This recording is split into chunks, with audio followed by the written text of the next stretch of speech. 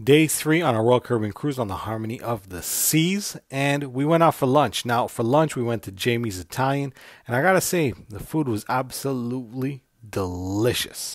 Now, there is a cost for Jamie's Italian, but honestly, it was definitely worth it. Now, these are the garlicky prawns, and this is their ultimate garlic cheese bread. And this is their crispy squid, which was really good as well. And this is their famous meat plank. Now, you can get this for one or for two. Since it was just me eating it, I got it for one. And man, this was delicious. My wife got the salmon. Look how huge that piece of salmon is. This was the penne pomodoro. This was the spaghetti bolognese. And this was the J.I. burger, which, surprisingly, for our Italian restaurant, the burger was damn good. And for dessert, we had the cheesecake and the warm chocolate brownie. Jamie's Italian is definitely a 10 out of 10.